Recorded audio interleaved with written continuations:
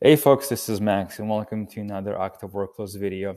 So this video is going to be based on this blog post where I talk about the differences between three workflows list functions: for each, map, and reduce. So the list has three actions that allow you to iterate over a list.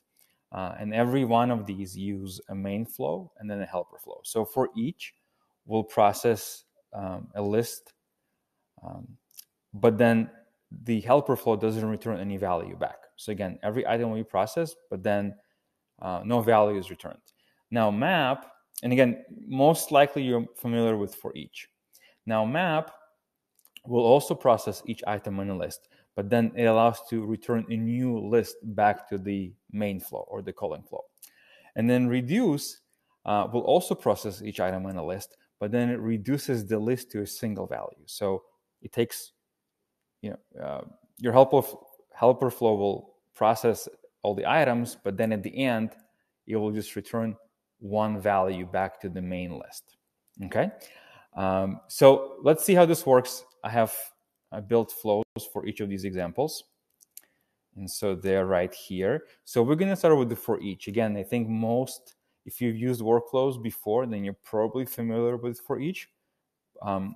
And then I have other blog posts that specifically talk about for each that I'm going to reference in the description.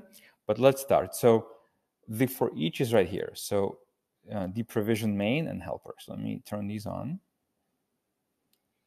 All right. And they all use the same, they're all the same in a way.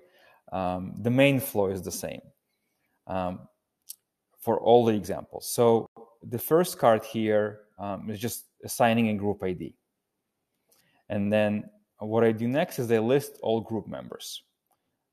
So what it does is that it retrieves all the members in this particular group. And as I said, all the examples use the same flow. All right, so I get all the users, and then we can just sort of collapse it. This is actually a neat little tip or trick that you can use. And then so the list of users is then passed to the for each, right? So this is the card that we're learning how to use today. And then it's passing, so the users are here. And then this is the helper flow, right? And then we can open the helper flow. Okay. And now this is the helper flow. And now the helper flow has one input user. And so in this particular case, we're passing the entire object user. Now there are other examples that you can find on the blog or also on the YouTube channel where you can pass a particular property from the user, maybe like email or ID. But in this example, we're passing the entire user object. And then going back to the main flow, we can see right here, there's the user, and then we're passing the item, which is the current user. And again, if you wanted to pass something particular, then you would have another field here, and then you would select which field to pass. All right, let's go back. And so next, we're using object get multiple. And all it does is that it takes the object, in this case, it's the user object, and it retrieves three fields: ID, first name, and last name. Of course, you can retrieve other fields. And then all I'm doing here in this example is just sort of displaying or printing these values. And the idea here is, even though the flow is called deprovision, the idea is that to show you how to set up for each, right? And then once you have the user ID, you can, modify the user if you would like. You can deprovision the user. You can send an email to the user because you also have their email here. So this is really what I wanted to show you, is that how to use for each. So you process every user, and then you do something here. And now, so the key is when the flow is done, if we go back here, the flow, this particular card, doesn't have a return value. So again, for each will process every item in the list, but it will not return a value back here. So you process, you're back here. You can continue, of course, running the flow with other cards, but then again, this particular card does not return the value. So let's run this quickly. Let's see, this is on.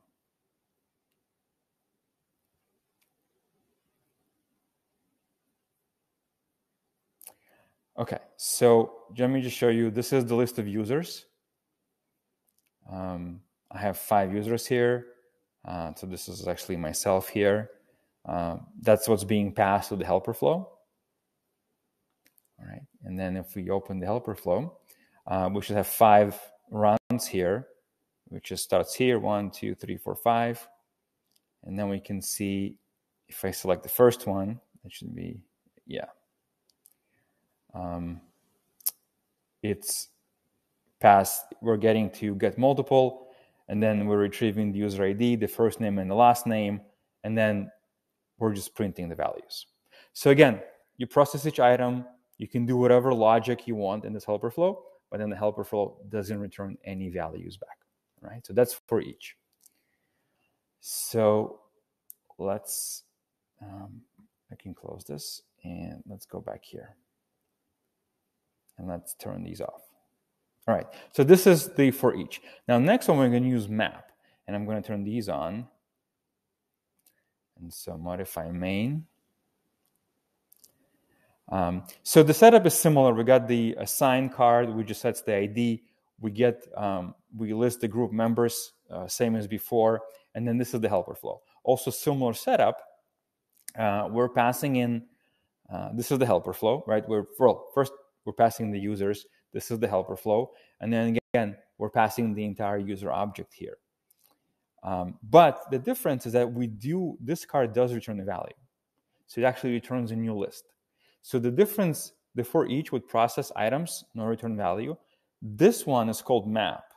And so map will return a new list back to this flow, to the main flow. And then you can use this list in other cards, right? In this example, I'm just using the assign really just to print or display the new list.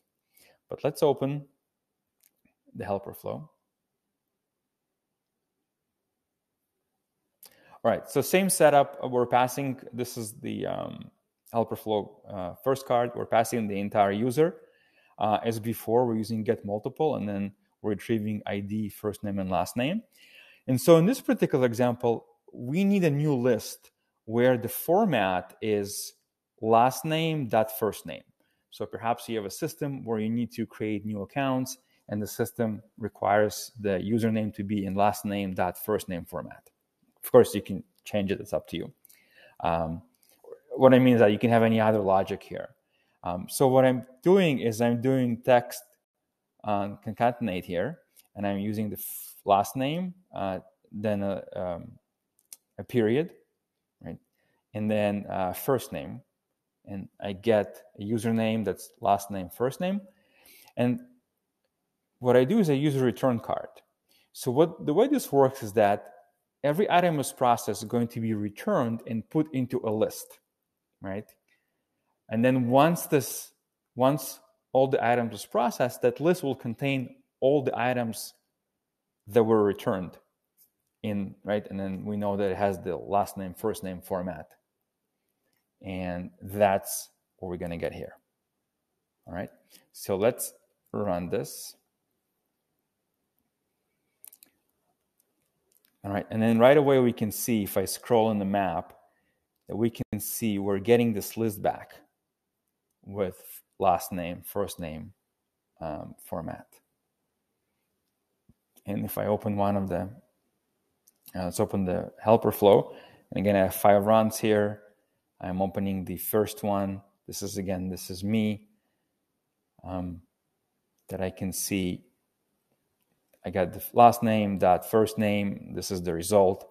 And then this item is returned back into a list, right? And so again, once this helper flow is done, that list will contain all the items in this format. All right. So let me close this. So let me go back. So the difference between for each, again, no value is returned. We process all the items. No value is returned. The map, we also process every item, but then a new list is returned. And then it's really up to you where you put in that list. Okay, so this is list map card. All right, now the last one is reduce, and it's right here. Let me open it. Let's also open the, well, we'll open this in a second. So again, very similar setup. We got the group ID. The difference now here is that I have a variable called memo, and I'm going to talk about it in a second. Then we list the group members for this particular group, and then the users are passed to this card. Now this is list reduce card, and then we're passing the whole item. But notice here we've also got the memo. So the way this works, and let's open now the helper flow. So the way is that you get a list, but then the return value is just a single value at the end, and that's right here. Okay, so you get a list, and the list, I think, that's the name. The list is reduced to a single value. Okay, so I'm going to run this. It's really easy to understand once you see when the flow runs. But the setup is similar here. I got the user object being passed. Now notice I do have the memo variable. Again, you're going to see it once I show you the flow history. Same here. We get multiple. Instead of ID, I get the email, first name, last name, and then I use this compose card to create this message, and then the message is returned back, right?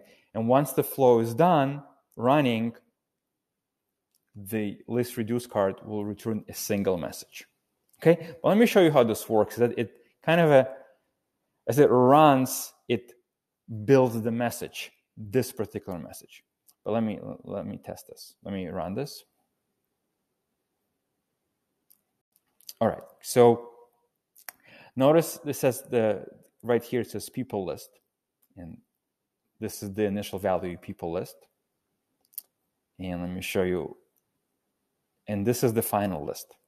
So notice it says people list, and then it lists all the users, right? Now, it looks like a list, but it's actually just a text, so it is a single value.